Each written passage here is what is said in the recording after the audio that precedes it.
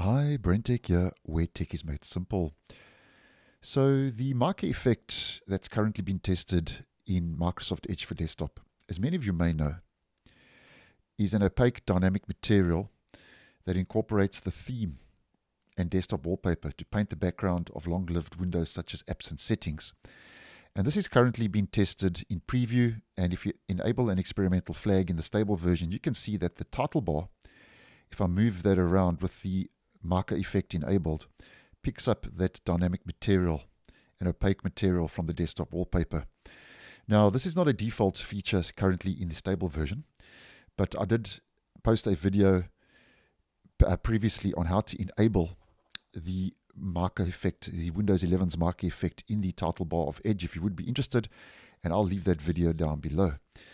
Now, just to let you know that as I posted a couple of days ago, if we head over to Microsoft Edge Canary 122, which is the latest preview version,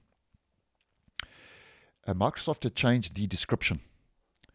of the setting that enables the Mica Effect, where the description of the toggle that enables the Mica Effect had been updated in Edge Canary 121,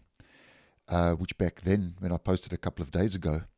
was the latest preview version, and I'll leave that video down below because I mentioned that Windows 11's Mica Effect in Edge could finally be getting enabled by default because Microsoft had changed a couple of wording and the description of the actual setting. Now, just to let you know once again that the description for the actual setting,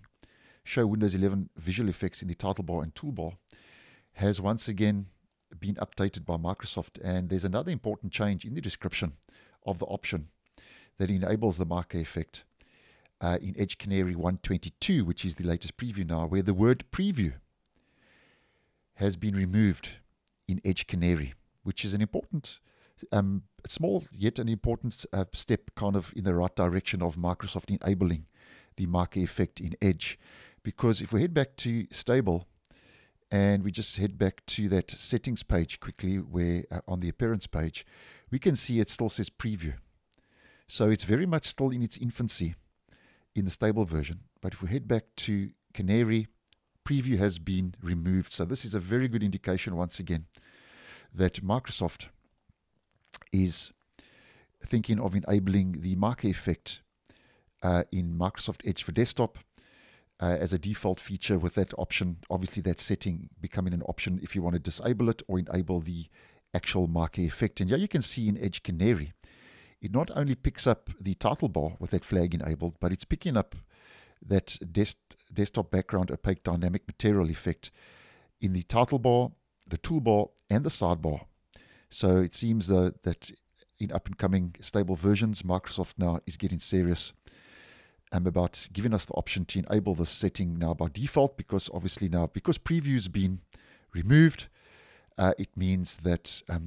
that's another step in the right direction, where it's now becoming more stable, and this could eventually roll out as a default feature. But nonetheless, I'll keep you guys posted as always